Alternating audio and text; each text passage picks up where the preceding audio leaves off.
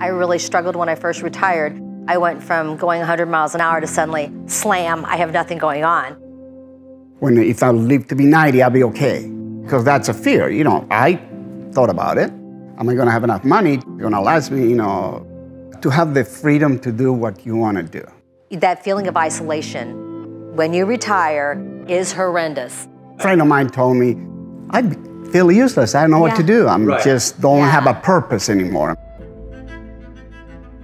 They're not only scared about what do I do, but it's also about I don't want to do it because this money may have to last another 25, 35 years.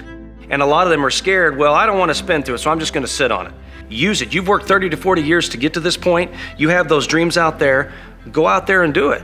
I really believe that you have to have a plan, something that, before you do it. If you just do it and have no plan, you're going to be lost. My parents are in their mid-70s. All they have is Social Security.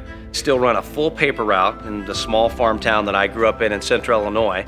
They do that every morning at 3 o'clock. They get up and roll the papers, deliver the papers, and they still have chickens that they have to take care of every day in a huge garden because they don't have that income coming in. And I think it all goes back to, like you said, they don't have a plan.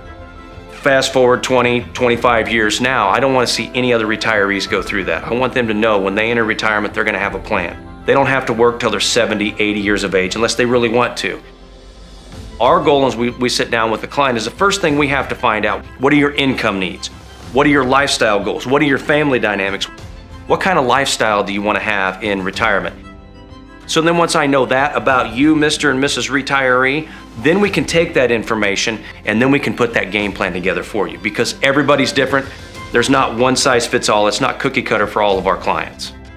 And that doesn't mean that we're not going to change as we go into retirement because we really take this too hard. We're going to continue, once we build the plan, every year, we're going to continue to monitor, work together, and if we have to make changes, we will throughout your retirement as life happens. Learn from the past. You don't make mistakes. Focus on the present because the only thing that matters, and plan for the future.